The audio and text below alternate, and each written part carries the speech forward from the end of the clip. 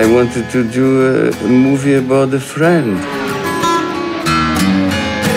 As a racing driver, you're a very good film director. Yeah. Listen, this is a serious cut. Good job I got my doctor with me. Flat third gear, very fast down here. Now you're going into the tunnel.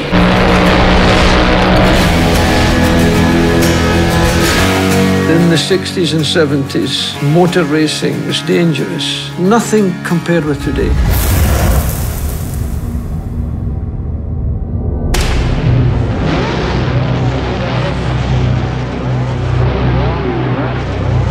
When I climb into a racing car, it's like a guy being given an injection.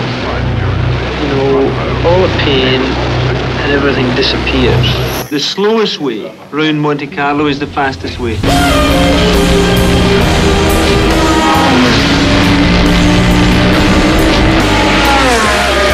Monte Carlo should be driven smoothly and quietly.